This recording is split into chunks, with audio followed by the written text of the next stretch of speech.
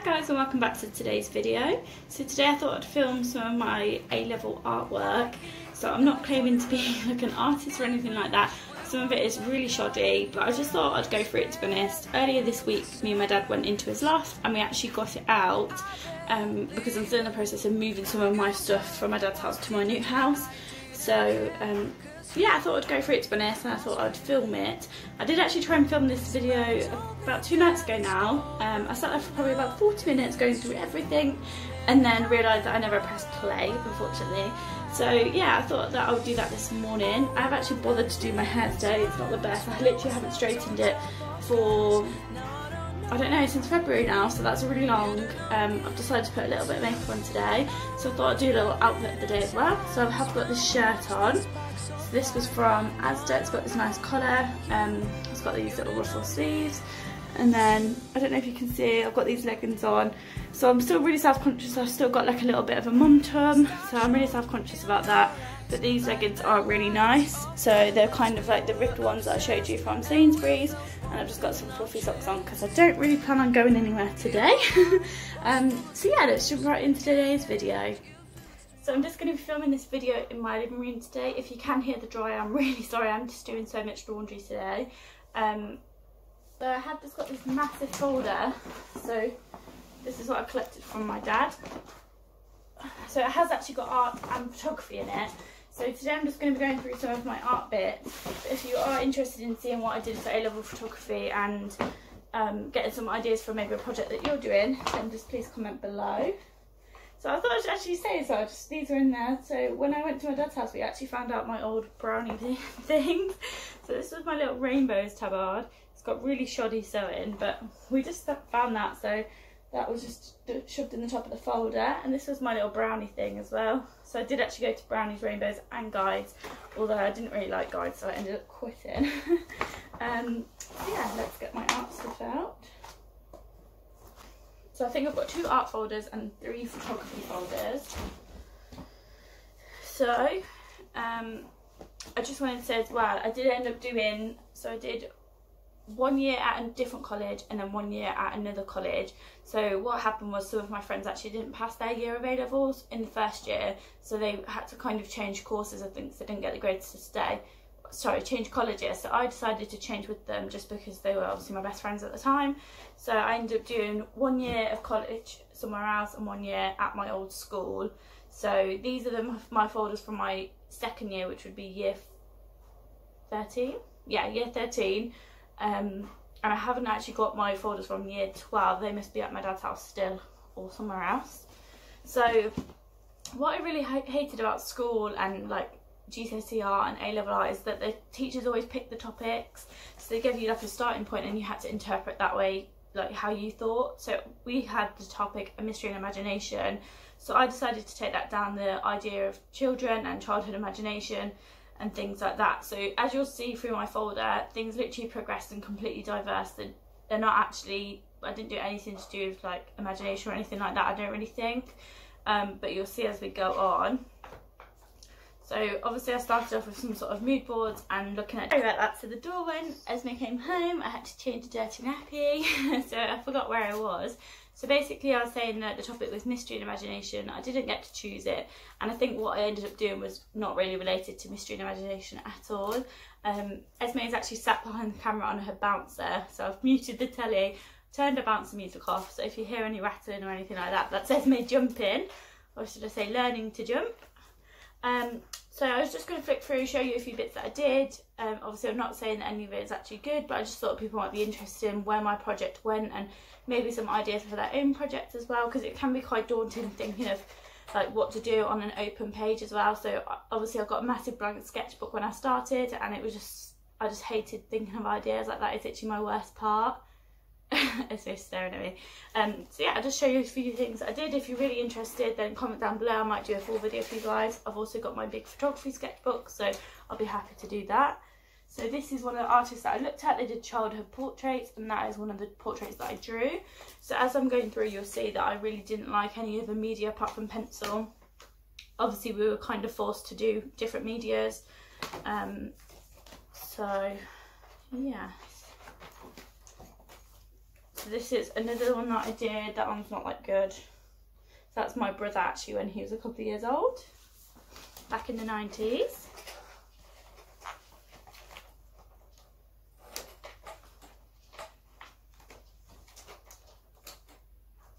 So in here, this one, as you can see, like I practiced in different sizes, different mediums, so I tried pen, just to kind of just see what happened really and see what I liked best. A lot of these are really small sketches just to fill the pages. So this one was a watercolour sketch. It's really rubbish, as you can see. The colours all ran and it just did not go to plan. So also I can't draw hands either, so they look really manky. But that was supposed to be me and my little cousin's, yeah, my cousin's little daughter. This one below was actually me with a fringe when I was about 18 or 17. And that is just a little sketch of that. And then this smaller bit was like reworking into the eye a bit more in detail. So we had to like obviously demonstrate that we could draw from primary and secondary sources, so things that we did ourselves and stuff like that. So we did actually go to some sort of life drawing class as well. We had like obviously a naked woman to draw. That is what I did. Just some quick sketches that took a couple of minutes.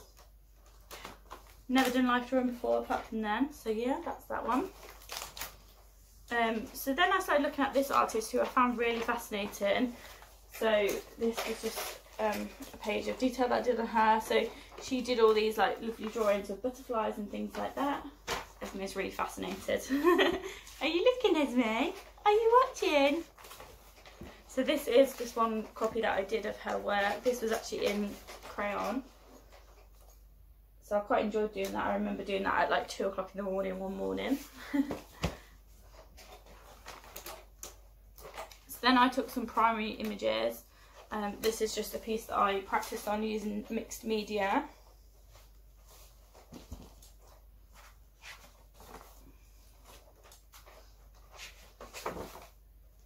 So then as part of my experiment I went to Stratford Butterfly Farm and took loads of pictures of the thing, like the butterflies and things that I saw there, just to use for my final piece. So at the end of each module we had to do like a big exam with final pieces. So we also had to do like a demonstration of what our final piece might look like. So this was just an example piece. Obviously it's not finished because the whole point of it was just that it was just an experiment. So I decided that I was going to draw like the face in pencil because that was my strongest thing. And then this is watercolour crayons, and then this is tissue paper, and then that is I think watercolour crayons mixed with some sort of oil pastel or something like that, and that is again watercolour paints. So that's the experiment.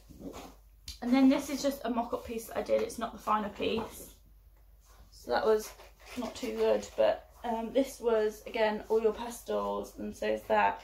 And then around the background was like watercolour pencil and stuff like that. It's not really very detailed around the back, so that was quite rushed. But I have actually got a massive final piece. It's probably a little bit better than that, but it's actually at my dad's house. I think I've got an old picture of it on Instagram, so if I've got one I'll find it and print screen it for you guys and share it on here now. So then this is another piece that I did. It's just a photo of the piece of work. I don't actually know where all of my work went. I don't know if there's another folder at my dad's or whatever, but I haven't got too much of it here. It seems like I've just kind of clubbed everything together in one folder, and then some stuff that is missing.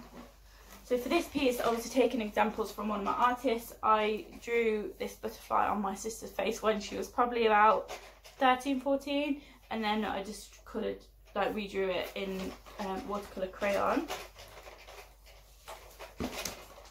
And watercolour paint, sorry.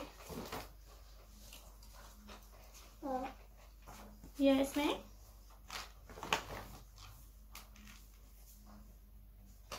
So yeah, actually looking in my book now, it says that this was my second major experiment. And then this was my final plan.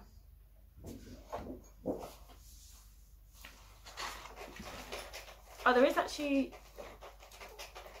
a picture in here of my final piece. So I don't know if you'll be able to see that. But obviously, as you can see, that was me in pencil, and then I've got some butterflies and things like that. Obviously, I look quite different to what I did back then. but it's not really the best piece of work I've ever done. So that was that project anyway. And what I really hate about art is we had to write like massive essays about why we did what we did. And project that I did, the topic that we got given was growth and evaluation. So this sketchbook, you can see, it's really rushed. Everything was just stuck in like on top of each other or by glue tack. I never actually finished it. So this is the first piece that I did. So within growth and, what was the topic again? Growth and evolution. Sorry, I don't know if I said that the first time. I said evaluation. I decided to do like family and like genealogy and genetics and stuff like that. So this is just a picture I did of my cousin's little girl. That was just in pencil crayon, I think, on top of like a spray painted background. So this is just a piece that I did in pen. It's not the best work at all. I'm really not very good in pen, but I give it a go. This one is what I did in, I think it's acrylic paint, so I can't quite remember, but again, it's on like a spray painted background.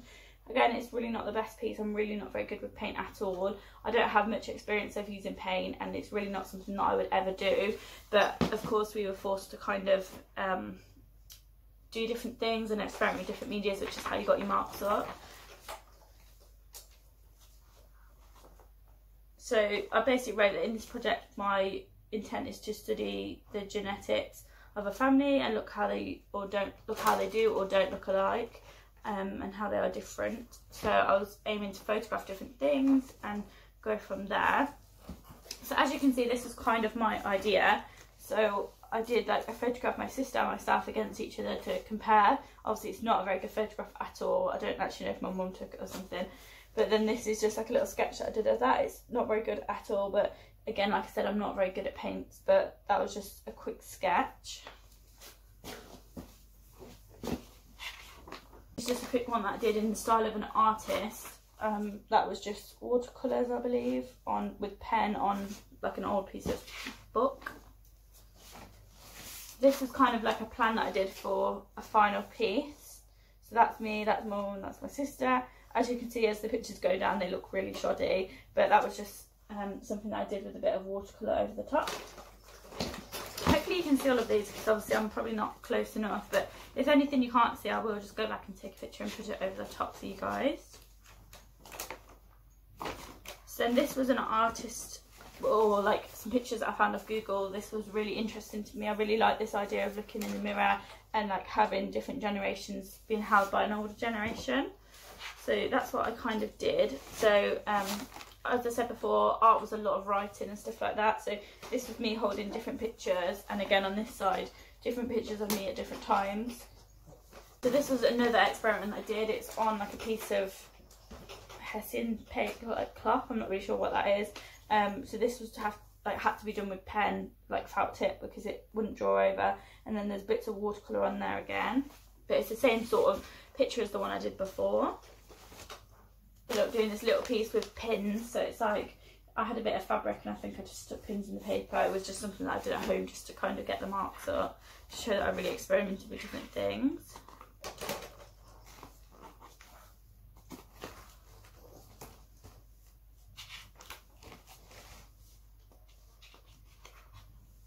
So as you can see, like literally this sketchbook from the second half of the year was just so rushed. Like this is an example of my final plan, like different ideas I could do, and it was just so rushed. I don't know why it ended up like that, to be honest. So half of the sketchbook is literally empty. In the last year of sixth form, I literally hated it. Like I never really went into college. Bless you, Esme. I never really went into college. I really didn't enjoy it. I kind of lost my love for art and things like that. So everything was just so rushed. But this was a piece of mine. This was like preparation for my final piece. Obviously, again, I had to show that I was experimenting with different medias. I just felt like it was really forced. I think that my style of art, when I wanted to do art and I was interested, I just wanted to be able to just sit on my bed and sketch what I wanted to sketch. I didn't want to be told what to do or anything like that. I really struggle with imagination and thinking of ideas. So for this, I found it really hard to be able to sit there and be forced to do something that maybe I didn't want to draw. So this, anyway, like I said, is different medias. Normally I wouldn't do anything like that, but again, that's just what we had to do for our exam. And on the back was just some little background ideas that I did that I think I took pictures of and put in my sketchbook as well. So this is my final piece. It is really shoddy. It was on a piece of cardboard as well, so I think on the day of exam, literally I had no preparation of what I was going to do. I'm pretty sure my folder was literally done all after my exam as well. So it was not a good example of what to do for your A-level art for the second half of the year. But yeah, I think everything was done after my exam, so I kind of just worked backwards of what I was going to do to just literally to fill my book. Like I said, it's literally full of fillers and little bits of experiments just to show that I actually did something. So I think on the day of my exam, I had no clue what to do, so I ended up doing on like a flimsy piece of cardboard, and then realised that because I was using paint, every single thing that I did on this piece of cardboard disintegrated. Like the slightest bit of water that went onto here, the cardboard just went messy, so it's not very good at all. But this is my, let me see, so this is supposed to be my mum, that's my sister, and then that's me. I don't really know why I did it in that order, because obviously I'm older than my sister, but that's just what happened. It was done in, I don't know if it's, I think it's acrylic paints, although I'm not actually sure. No, it can't be. I don't know, it might be watercolour. I don't quite know, it doesn't feel like acrylics, but then some parts of it does, so I'm not really sure. But this background is really rubbish. It's just something that one of my artists did, so obviously when we looked at other artists, we had to bring them into our final piece to show that we use their work for some reason. I don't really know, but it was just the way of getting the marks, to be honest. So that's what happened. Not something that I'm proud of at all, but that's just what happened. So I would really like to find my other artwork actually from my other years. So I've got I'm sure that I should have loads of GCSE artwork, that some of it is actually better than this.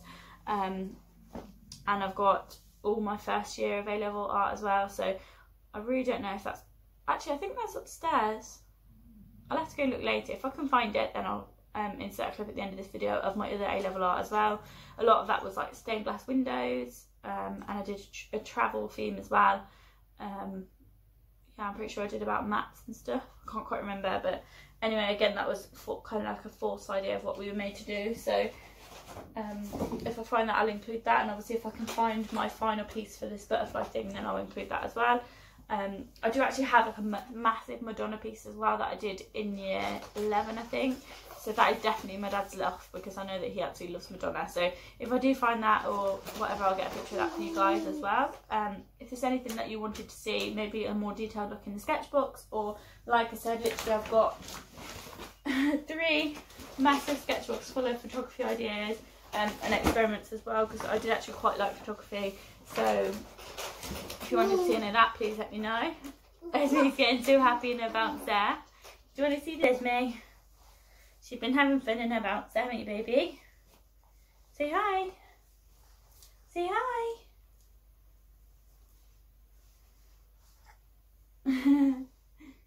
She's so cute. So thanks so much for watching. I really hope that you liked today's video. If you did, please be kind enough to give it a like and subscribe. I really appreciate that. I really hope that you come back to see some more videos. And like I said, if you could put a comment down below of anything that you enjoyed or anything that you'd like to see, or even any unrelated video ideas to this video, then I'd really appreciate that as well. And I hope to see you soon. Bye. As me say bye.